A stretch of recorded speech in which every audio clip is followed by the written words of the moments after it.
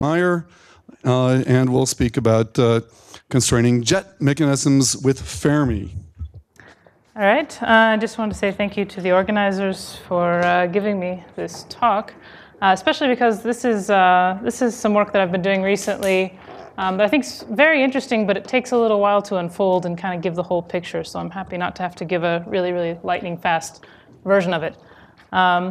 This is a project I've actually been working on since my grad student days, off and on, mostly with my main collaborator, Marcos Georgianopoulos, but also with my most recent postdoc advisor, Bill Sparks, Eric Proman, Netta Simijanowska, and also Leith and Jim, who I unfortunately don't have pictures of.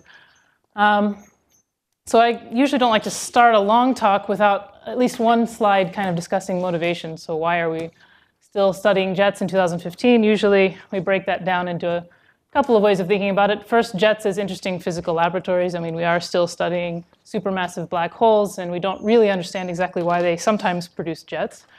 And also, of course, now it's more in vogue to think of jets as possibly being key players in galaxy evolution and feedback, and possibly playing a role there. We see very clearly evidence from these beautiful bubbles that jets blow into hot galaxy X-ray gas, that they are obviously heating up and dumping energy into their immediate environments. This includes galaxy scale effects, where you see gas cleared out of a galaxy, and cluster scale effects. I'm not going to talk about these things like I normally do, because I saw that you guys had a really nice review talk on Monday about it, so I'm just skipping over that. So we're still really at the point of deciding how important jet mode feedback is, but either way, it's usually put into these galaxy evolution, universe evolution models kind of by hand. It's just sort of stuck in there. And we're not really at a point where we can say quantitatively, really understand how much energy these jets are actually putting into their environments. So really what we want is we want to start, this is rather a crude way of expressing it, but we really want to know what the power of these jets is doing over time, for how long, and we kind of want to get the integral of that, right? So let's see if I can. So when it comes to jets, of course, there's still almost an embarrassing number of unknowns that we still haven't quite figured out in terms of getting into the more quantitative estimates of how jets impact their environments. One of the things we don't have a very good handle on is speeds on kiloparsec scales. We have wonderful VLBI data sets showing us the speeds on parsec scales. I have a small advertisement for some work that I've recently done.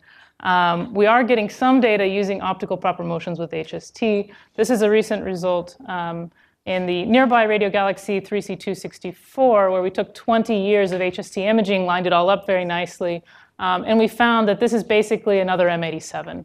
So the first knot here, knot A, is not moving at all. It's exactly like HST1. It's almost exactly the same distance from the core. The second knot is moving along at about 7C. It's slamming into a slower moving knot at 2C just downstream. And then the final knot actually shows a speed of 0C. So you see the whole deceleration envelope, everything. So it's a lot like M87, except it's a little more exciting because we have this active collision going on. This was good enough to get into a Nature paper earlier this year. So you can go check that out. So we are currently looking at about a dozen or so nearby sources with HST, where we can really use this 20-year timeline of HST observations to look for proper motions. This still only gives us a lower limit on the jet speed, but if you're observing something that looks like it's going 7 times the speed of light, it has to be at least that fast, right? So we are getting somewhere with speeds on kiloparsec scales, and there are prospects for more in the future. But getting back to the list of unknowns, we still don't know exactly how the energy is partitioned between magnetic field and particles, and we like to say it's equipartitioned, but the truth is we could go an order of magnitude, maybe 2 off of that, and still be more or less consistent with observations in some cases. We don't know the matter content of the jet, so we don't know how many protons are there. That can wildly affect your energy estimates. And in some cases, such as we'll discuss today, we're still back at square one of even understanding what radiation signature we're looking at. So as I said, I'm skipping over kind of the jets and wider impact review stuff since you guys already had that. I did want to highlight some recent work by Chris Fromer, Avery Broderick, and Philip Chang, and a few others on TeV heating by jets, because I think this is sort of a storyline that hasn't been as widely circulated as maybe it should be. And these guys were motivated in part by the lack of the expected GeV halos around TeV blazars. So TeV blazars are these low-power blazars that give you TeV emission. And they said, well, the universe is, of course, opaque to TeV photons generally. So these should be giving you inverse Compton cascades and showing up as a GeV bump. And people have been looking for this. This is an example from a paper in 2010. So this thick line is what they were expecting to see in the GeV spectrum, and this is the Fermi upper limits, this concave line. So they're not seeing it. That can be explained by a strong intergalactic magnetic field, which bends the light out of our line of sight. But there starts to be other constraints which make that also not really work very well, such as basically these GeV photons should still show up in the extragalactic background, and they're not really showing the right profile. There's a series of papers by these authors that you can check out if you're interested in that. So they were motivated by this problem to come up with an alternative, which is that you basically have a really highly collimated beam of TeV photons in these sources. And they said, well, maybe there's extra plasma physics. So maybe there's oblique mode instabilities that are growing and actually saturating and overtaking this inverse Compton cascade effect and explaining why it never happens. And they get some really nice, interesting results. They're able to explain a lot of kind of niggling problems, like why there's all these missing dwarf satellites compared to simulations. It's because they basically can suppress the dwarfs. It alleviates the need for a very differently evolved population that basically only exists now, and going back to the heyday of quasars doesn't exist at all. They can also explain the inverted IgM temperature density profile, and you can find all this stuff in Chang 2012. So why am I highlighting this? That's because I'm going to give you a spoiler of what I'm going to talk about today, which is that I'm finding that quasar jets, so not TeV BLX, but quasar jets, the ones that you usually don't think of as giving you TeVs at all, actually may be outproducing TeV BLX in total TeV production. And so we come back to thinking about all these things that TeV heating might be doing with a population that's much more numerous, and we know goes back to higher redshifts. So that's why I'm highlighting that, and I'll come back to it. So I want to sort of start with a little history lesson. Some of you, I know that there are people in this room who've worked on this for much longer than I have and spent many more hours on it. So this is really for the people who have not worked on this problem. So the rise of the inverse Compton model for X-rays from large-scale jets. So the history starts in July '99 when Chandra was launched. They decided to focus the telescope on a nice, well-behaved point source, Park 0637. And unfortunately, it was not a nice, well-behaved point source. In addition to the core, there was this thing sticking out that turned out to be exactly where the radio jet is. And that was not expected. And the reason that wasn't expected is that Park 0637 is your typical powerful quasar. Okay, so M87, sources like this, these low-power jets, they will give you some X-rays because they'll basically be giving you the tail of the synchrotron spectrum in the jet. And in the case of sources like Park 0637, we already know that this synchrotron spectrum is turning over in the optical. It's rapidly dying, so there was no reason to expect this X-ray point. It was very unexpected. So that was kind of shocking, but it was only one case, so people thought maybe it was just something really strange happening. In the original discovery papers, they managed to rule out thermal bremsstrahlung, synchrotron self-Compton, inverse Compton off the CMB, and obviously a single synchrotron spectrum to explain this high X-ray flux. Sometimes I'll call these the anomalous X-ray sources. They considered a second cospatial synchrotron spectrum that basically would be a second population of electrons giving you a higher energy synchrotron. But it didn't make a lot of sense, because why would it be there, basically? We don't have any theoretical models that predict that. So not very long, this all happened kind of in rapid succession. Not very long after the discovery, Tavecchio and Celati kind of concurrently just came up with the IC-CMB model that does work for this. And the idea was that these jets, like Park 0637, have very fast VLBI speeds on the parsec scale. So something like 15C, 18C. They're very fast. So obviously their Lorentz factors are something like 10, 15. And the conventional wisdom had always been that these things slow down by the kiloparsec scale, and they're only mildly relativistic. And that was based on mostly radio surveys. And they said, well, what if we just say that it didn't slow down by then? It's still going fast. Then you have much more beaming of your IC-CMB spectrum, and you can hit these X-ray points. So this is the plot from Celati et al. 2001, where they very nicely reproduce. They have a synchrotron spectrum hitting the radio and optical, and this is the inverse Compton spectrum explaining the X-rays very nicely. And this model really took off, especially as Chandra kept discovering these things. So these anomalous X-ray sources, it wasn't a one-off. There were dozens. And here's just one I randomly pulled from the literature, Park 0723, where again you have these knots that clearly the optical is way down here and the X-ray is up here. So you have to have a second emission component to explain it. So many, many more of these cases, and many people, probably I did not list them all, who have been working on this. There's a nice review by Harris and Krasinski in 2006, but also Herman Marshall, Simbruna, Jorstad and Marster. Preeti has worked on these, and other people. So there's lots and lots of cases where, for the most part, ICCMB is the most pleasant, easy to apply model to explain why we have these really high X-ray fluxes. But doubts about the ICCMB model did sort of start creeping in. One of the first things that people noticed was that these jets tended to have a radio to X-ray flux ratio that flipped from beginning to end of the jet. So as you go out in the jet, the X-rays are dying and the radio is coming up. But that was worked in. So people said, okay, there's some kind of gradual deceleration of the flow. Marcos Georganopoulos worked on this, and Hardcastle wrote a nice paper in 2006 really examining this. And you can still make it work. But there were other issues. So we still have problems with ICCMB requiring near or super Eddington jets in some cases. And that's because you basically have an electron energy distribution that has to be extended down to very low energies to make those X-rays.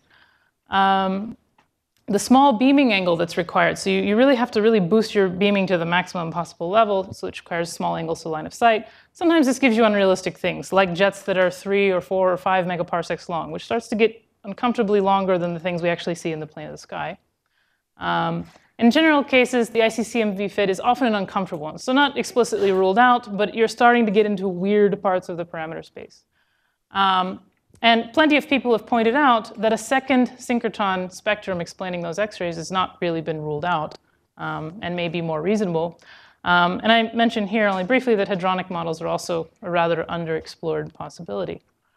The essential problem basically for the last 15 years is that we keep discovering these things and modeling them, and we don't have any way from radio, optical, and X-ray data to differentiate between an ICCMB model and a double synchrotron model. You can fit your sparse data points pretty equally well between the two. In rare cases, perhaps you won't be able to fit an ICCMB model because your X-ray spectrum is too flat or something like that. But for the most part, a lot of these sources could really go either way. So this is an example, Parks 1136-135 from Kerr et al. 2013, where they show exactly that. Coincidentally, this source was actually ruled out as an ICCMB model source in a kind of unique way, which is that these UV points here turn out to be really highly polarized, which is not consistent with ICCMB. But that's not an easy way to test most of these, because in almost every case, this first synchrotron component is still dominating in the UV. So back in 2006, Marcos Georganopoulos came up with a possible test to really differentiate between these two models. And it should mention that it's not a small difference between them. You have huge differences in the amount of total power in the jet. The physical parameters, descriptions are quite different. You know, the angles of the line of sight, the jet length, all of that. So it's not some minor detail of how the jets work. And what he noticed was that the ICCMB spectrum that you get, so in this case, here's the synchrotron spectrum is the black curve, here's your X-ray points, and the red curve here is an ICCMB spectrum.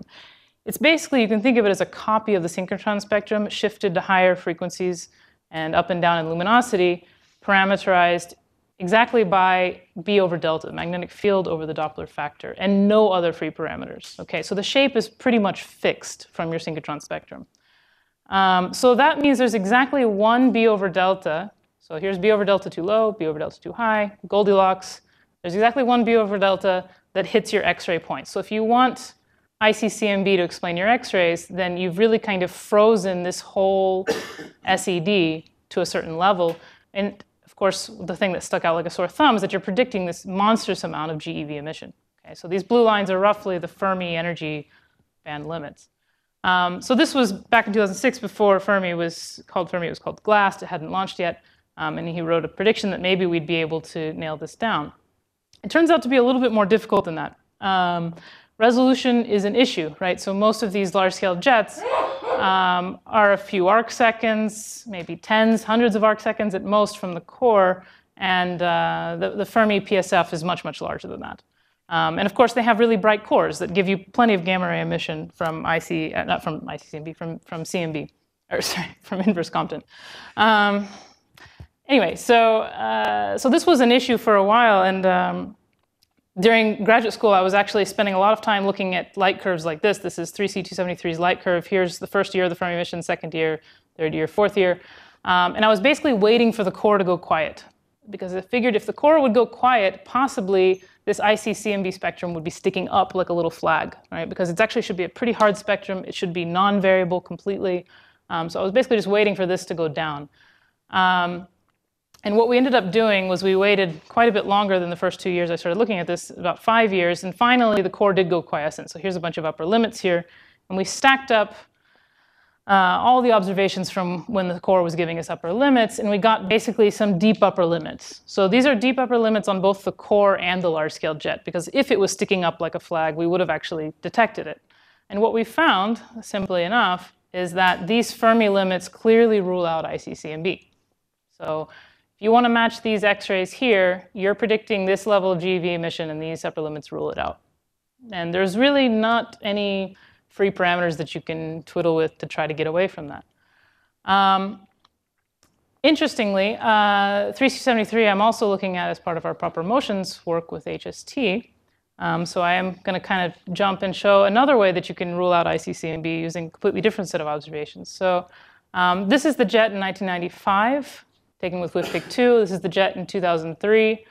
And then we got a recent epoch in 2014. And if it looks like nothing has changed in this picture, it's because nothing changed in this picture. So absolutely nothing. Not the flux, not a single knot moved. We're getting upper limits on the order of 1C for knot A, slightly larger for some of the dimmer knots. But we're taking 1C as basically the upper limit for any proper motions in this jet. So that's a problem for the IC-CMB model, because it actually predicts that the knots should be moving. Probably with a speed of about 10C if you want to be an equipartition. You can try to lower that by getting away from equipartition, but then you start getting energetically disfavored. So this seems to kind of confirm that basically IC-CMB is not working for this source. But you might be okay with that, because a lot of people doubted that 3C73 ever was an IC-CMB source because of the weird way the spectrum was changing as it was going out.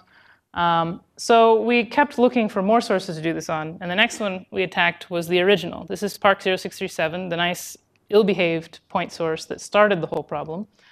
And we basically did the same thing, and we found the same thing, which is that if you want to hit these X-ray flux points, you overproduce the GeV limits. So IC-CMB is ruled out at something like the 99.99% level. So that's one takeaway from this body of research. It's two sources plus the third source that was ruled out by UV polarization for this model, which means that we're basically back at basically looking at a second synchrotron component. It's basically a process of elimination at this point. So we're left with a second synchrotron component, which is rather mysterious. The reason nobody liked that model in the beginning is that we don't have any obvious mechanism for producing a second synchrotron component exactly co-spatial with the first one that peaks in the infrared. So if you're a theorist and you want to think about why we would get that in these jets, now would be a good time to think about it.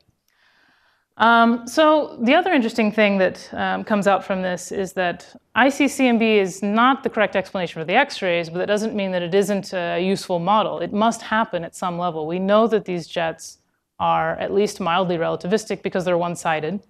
And we see that even the hot spots are somewhat beamed. So basically what we're finding is that there's a maximum level of emission which is just barely under these limits, which corresponds to a certain B over delta level. So if you assume equipartition values of magnetic field, you can actually get a limit on the Doppler factor, which is not something that's very easy to get a limit on. So that's another game that we've started playing with these sources, which is basically using the Fermi limits to keep pushing down the Doppler factor of these jets. So I'm going to actually skip this slide and go to the next one since I have 5 minutes. So this is a rather complicated set of plots for 3C73 on the left and Park 0637 on the right. What I want to focus on is just the gray shaded area. So this is actually the beaming corrected isotropic emission from the knots. We just summed all the knots up. We said it's synchrotron emission from radio to optical to the second X-ray bump. And the reason that it's this range is because we still don't know exactly what the Doppler factor is. It has to be at least 2-ish.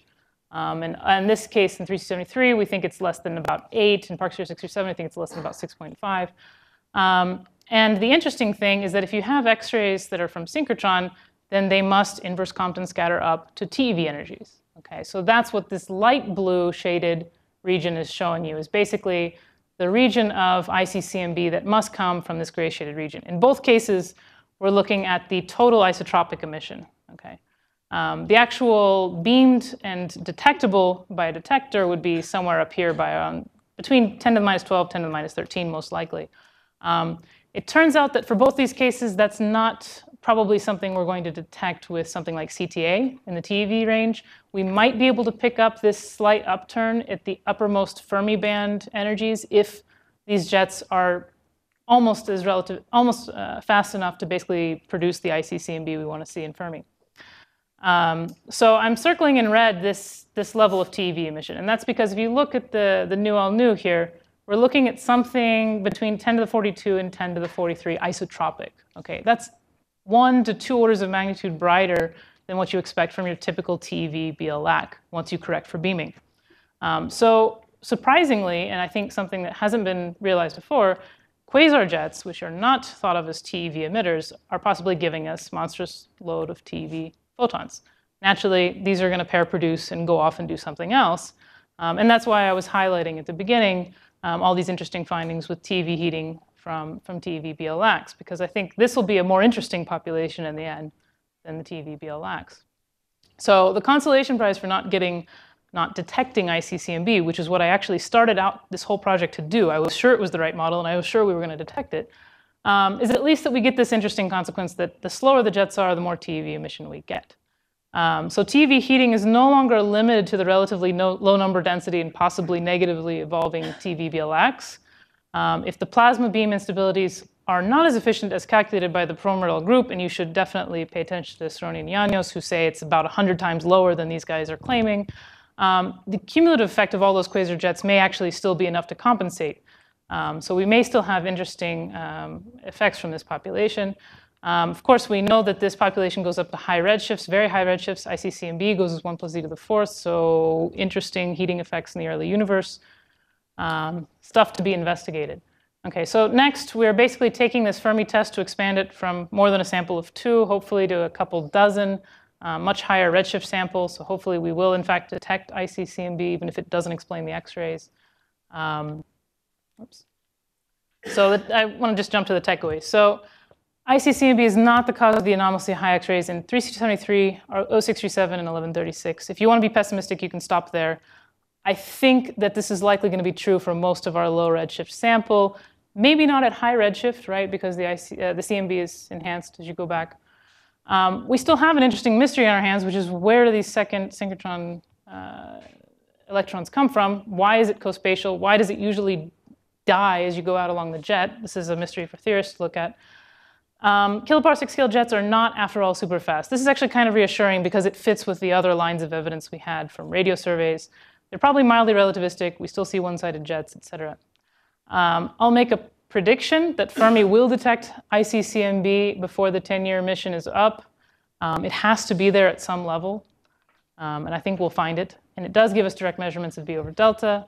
The synchrotron X-rays should give us loads of TeV emission, almost certainly more than the TeV Blazar class in total luminosity. This may turn out to be, capital letters, really important. And finally, another prediction, either Fermi or CTA will finally detect this upturn in the high energy that's going to actually confirm that these X-rays are synchrotron. So, and this is just follow-up work where we're looking at variability in the X-rays, these other sources that I already mentioned, and I'll just leave it at that. I think I'm out of time. All right, very good, thank you. Questions? I see up here.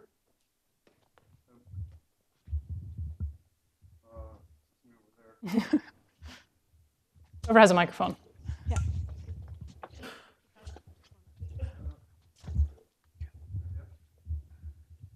Yeah, I have one comment and a couple of questions. Mm-hmm. One thing is that your ICCMB model, the rule you said that what are the in the I think possibly third or fourth slide. One more important observation, which you question the ICCMB model, is the size of the knot. Because if you see the energy of the electrons, which is emitting X-ray by ICCMB process, or the same population which emits radio. So typically, your X-ray not size should be comparable with the radio. Yes. Correct. So that is a one observational thing which was again questioned the ICCMP model. Yeah. And the question I have is that, see, when you have done that Fermi upper limit, so you have subtracted whenever the core is flaring, you take when the core is quiescent, right? So that reduces your time of your integration time. So maybe I'm not sure, I may be wrong, but you need to have some to integrate over a longer time to find the Fermi upper limit. Am I right? You end up integrating for a couple of years total. It goes quiet for a long because time. the flux level We're is... talking the upper, I didn't focus on that, but I'm actually looking at the highest Fermi bands. The low energy bands are contaminated very quickly with the core. Yeah, the Fermi flux level is very low. Soft. Yeah, the flux level is at -12, -12, -13. Yeah, That's what I was questioning. Yeah. No, this is at like 3 to 10 GeV, so pretty high energy. Right. And the other thing is the other question I had is that the Doppler factor upper limit, you are quoting a 6.7 at this other number. There is a one parameter, which is not a parameter actually, the radius of the size of the region.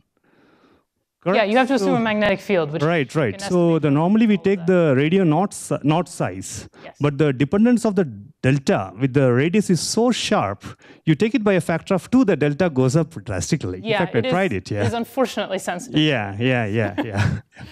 Okay, let's have another question over here. I think Denise. Thank you. I didn't quite catch. I mean, this idea that you need slow jets to get TeV emission is really intriguing because that's supposedly been a mystery as to why the sources that have the most TeV emission seem to have low superluminal speeds and so forth. But I mean, can you just, in a nutshell, kind of explain physically why that's happening? I didn't catch that. Okay, well, I was being a bit glib, but basically because they are slow and cannot give you X-rays by ICCMB, so the fact that we don't have these super fast ICCMB jets, I was saying as compensation, slow jets at least give us TeV emission. So I didn't mean to connect. I don't understand why slow jets give TeV emission in the picture you're looking at. Yeah, because the X-rays are synchrotron, basically. Okay, so you're saying that the X-rays must be synchrotron, yes. And therefore they will get upscattered. They will get upscattered. Okay, they must. Yes. Thank you very much. All right, thank you again. Two more questions. No, I'm afraid time's up. Well, there's one very important thing I have to say. You mentioned that the universe is optically thick at TeV energies, but I thought the recent observation by magic of the 0.944 layers yes. shows the universe is not optically thick. Yes, that is also a concern. So that means the whole universe is open to us at high energies. Yes. It's very important. Yeah. All right, well, thanks again, Eileen.